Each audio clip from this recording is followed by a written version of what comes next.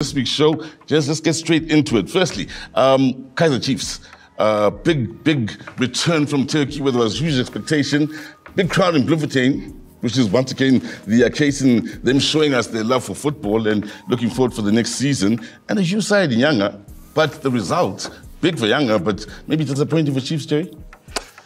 Yes, I think for me, I cannot maybe get too much on the results to say I'm going to judge Chiefs the way they performed. I mean, they just came back from Turkey, maybe a little bit of fatigue and also maybe the altitude that they have to readjust coming to Mzansi, you know. But look, I think I cannot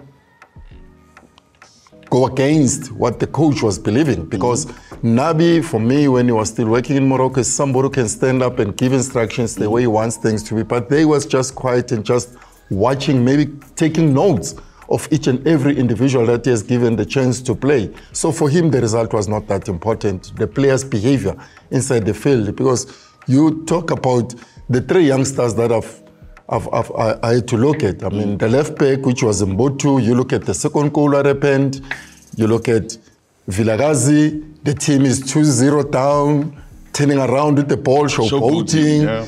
And now you go and get Zwane, who get a throw in, a back pass, and then he gives to the opposition to go and score. So those are the things that the coach would sit and say, these are things that I need to rectify from the youngsters in terms of how they need to play, because we really need them. You know, they get promoted, and that's how we got into Pierce to play there, because we were still young, but we had coaches that will give us the guidance.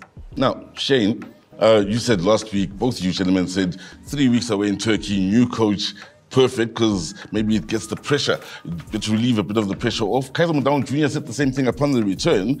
And there's that return with fans expecting something. The showing tells you that they're expecting something and looking forward to the new season, especially after the kit release most recently. Do you think there was pressure on Chiefs? Do you think there is pressure on Chiefs in Nabi now? There's always pressure on Chiefs. We all know that. It's a club, all the big clubs are going to have pressure. You always got the pressure. You look at the way this game was played. I mean, he played the three youngsters, the showboating. That would never happen in my day. The coach would have pulled him off straight away, taught him a lesson, and showed him what football's about. But anyway, it's all part and parcel of the game and learning. But for me, for Chiefs, they looked at it. They got beaten 4-0. They put more pressure on themselves now. But the saving grace for them now is they got basically a full month to work on the team, to bring in new players, to work on a new system. You've got to understand, when a new coach comes in, he changes the way of play, he changes everything. There's a lot of players that have just come in that are still learning his style of play. For me... And he's learning his players as well. Yeah, exactly. And for me, Yanga are a very, very good team. You know, if you look at the results against Sundowns, you look at where they are in Africa, they are a very, very good team. I think they took it too lightly. I'm talking about Chiefs, this game. But for me, I think there's a vast improvement to come, and hopefully there's vast improvement to come. Well, let's hope, and many Kaizer Chiefs fans will be hoping that, of course, will be the case.